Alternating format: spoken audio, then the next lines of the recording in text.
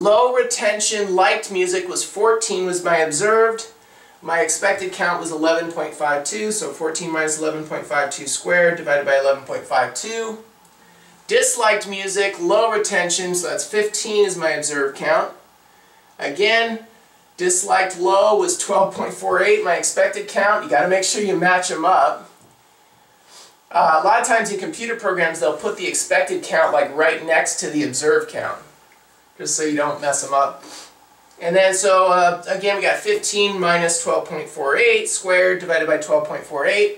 Now for the no music group, we had 7 was our observed count, so 7 minus the expected count was 12, so 7 minus 12 squared divided by 12.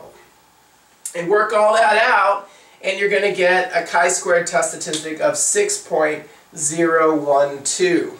Okay? Now we can use the degrees of freedom and the theoretical distribution calculator, or StatCato. We can use StatCato, or we can use the theoretical distribution calculator in StatKey to get our critical value and see if this falls in the tail or not, determined by our significance level. Okay? So, this is the categorical association hypothesis test. So I hope this has been helpful for you, and again, this is Matt Show and Intro Stats, and I will see you next time.